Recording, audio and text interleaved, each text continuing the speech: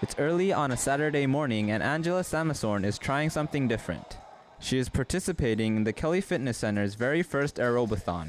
Not only is it a great workout, but it's also a chance for participants to try various types of workouts they may not have tried otherwise. I did some Pilates, some spinning, some kickboxing, Zumba.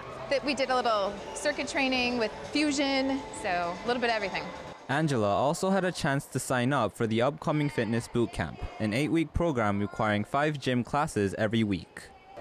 I enjoy running, so I will keep up with the running, and I also love to swim. I hope to incorporate some weightlifting because I'm not real familiar with that, so hopefully the boot camp will get me what I need with that aspect. The day was a success and Angela feels accomplished. Oh, it was a great workout. I sweat for the last 3 hours on a Saturday morning. It was awesome.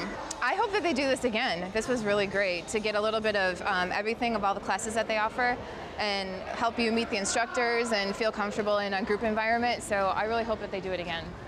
Fortunately for Angela and everyone else in U.S. Army Garrison Daegu, this is just the beginning. Soon, programs like the Fitness Bootcamp and the Civilian Health Fitness Program will be ready to help Angela continue her new workout schedule.